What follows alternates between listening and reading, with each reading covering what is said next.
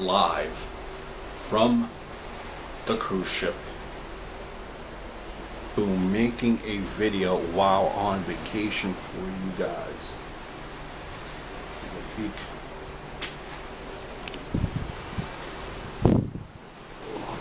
Water, complete darkness. Zoom in. Right.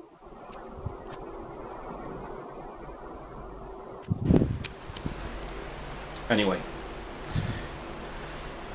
wanted to do a video, and that's on TNA. They're coming up right now on a 4-month mark, being on Destination America, and just want to give you my thoughts about the partnership so far. You know, what do you want to see? What do I want to see in the future? And honestly, it's getting better each week.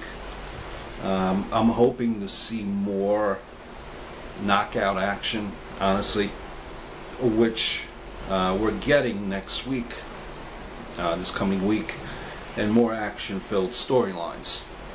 Now, also, I want to see TNA put over every division, including the X division, which was their cornerstone.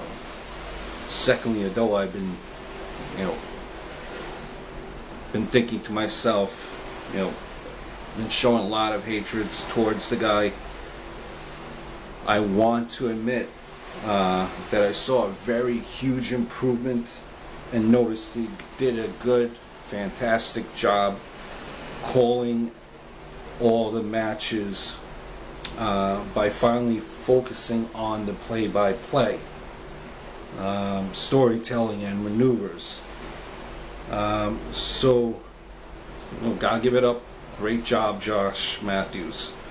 Now the question is whether he should be tagging with a color commentator. And although my choices, quite honestly, were originally kicking out Matthews and bringing in Don West, I think Don West alone could fit the role perfectly, especially as color commentator, especially in the history that he's had from 2002 to 2009.